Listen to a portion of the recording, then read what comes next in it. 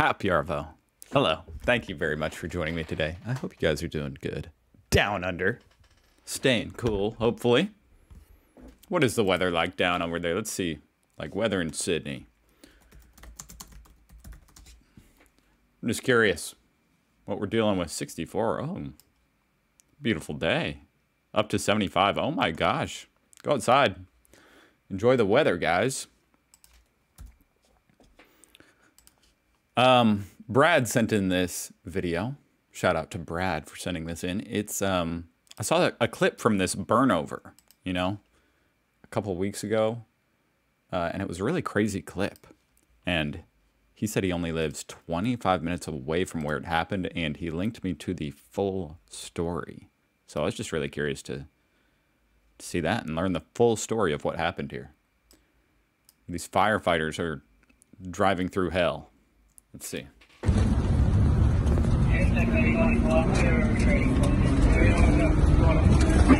Returning back to Lockwood, hang on. Coming.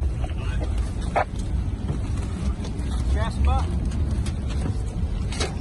That is so insane.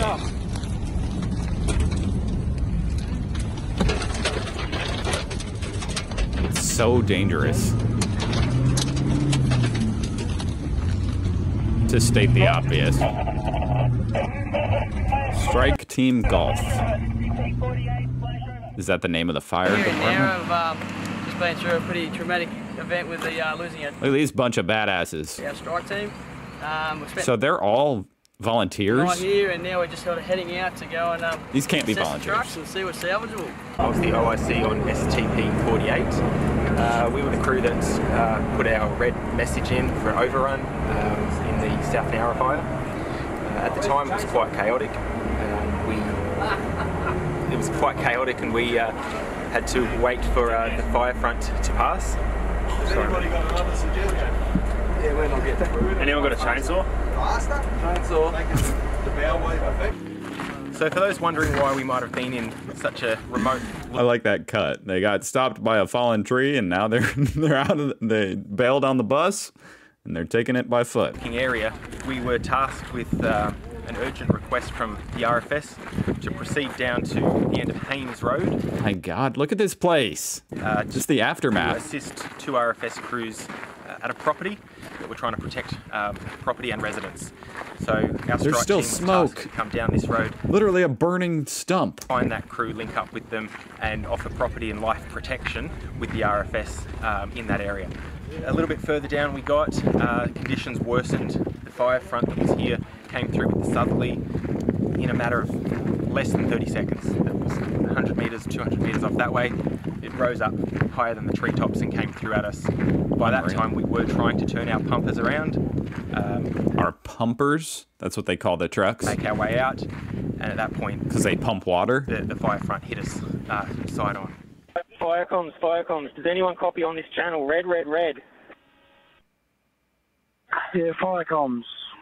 Pass your red message. Identify yourself and pass your red message. This is These guys sound so young. STP-48. We are part Does that mean I'm getting old? of Strike Team Golf. We are on Haynes Road. Our truck and pump 211 Bravo are inoperable. We have been overrun. Our trucks will not move. Our trucks are catching a light. We I didn't know the trucks broke down. need immediate assistance. Over. Or got stuck. That's Fire terrifying. comms STP-48. Yourself and 211 Bravo overrun. Trucks are broken down. Need immediate help. Is that correct? Over. You sheltering in the vehicles? Over. Imagine breaking down in the middle of a freaking Affirmative, we are sheltering the vehicles. Inferno. We do not know how much longer we'll be able to shelter. The main fire front has passed. We are considering using BA to go out on foot as the main fire front has passed and our truck is on fire. The truck is on fire. Fire comms STP-48. Understood. You may use BA to get out of the vehicle. We'll endeavour to get... This reminds me of hearing like the last phone calls of people in the towers on 9/11. You know what I mean? Have you seen those videos? Like it's totally horrifying. Get assistance as soon as possible. I'll give you my exact coordinates. Oh my god. Latitude 34. How did they get to these guys? 97084. Their truck is on fire. That's not freaking good. When the fire truck is on fire, man.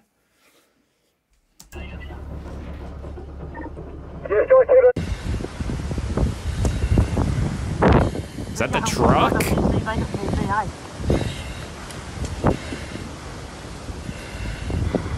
Come on, boys. Come on, let's go. So I was the driver That's got to be when serious fear sets in. of STP 48. There it is. As you can see, we got smashed by the fire, and I managed to get in reverse and perform the U-turn to try and get us out of here. But as soon as I did that, our truck stopped and wouldn't drive. They all survived, right? And the same happened to the truck up there, but luckily their truck wasn't on fire like ours. And we managed to get our BA on and get to them to make sure that Look at the tire. they were okay, and they got their BA on, and then we all walked out together. We were in the truck, the first truck to go back to the boys. What we thought from hearing the red messages and we lost comms, we thought that we were going back to recover 8 bodies. As we were going down the road, very, very relieved to see 8 flashing helmets. They thought they didn't make it. Down the road in BA, all safe and sound. So huge Unreal, man. Unreal. Look at this footage. Sparks flying like they're walking in the middle of an angle grinder.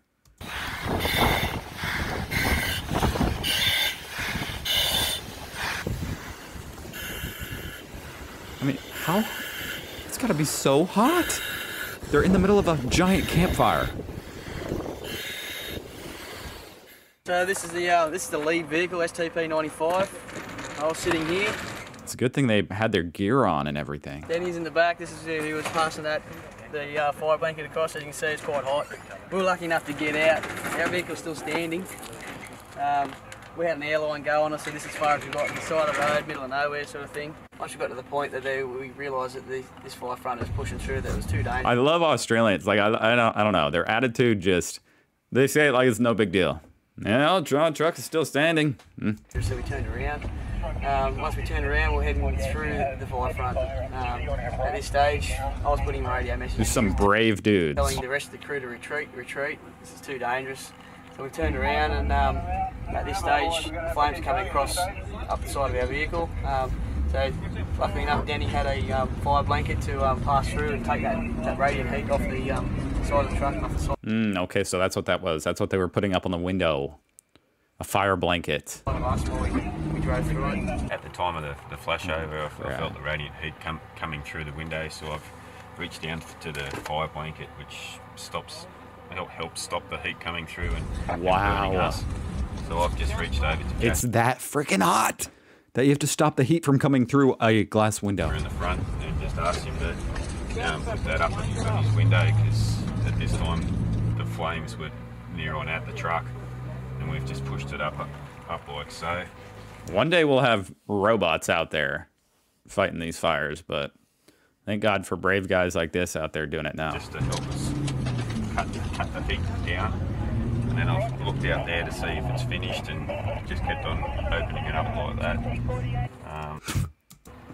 until we got through the main bulk of the flame itself. Jeez. Firemen in Australia, next level.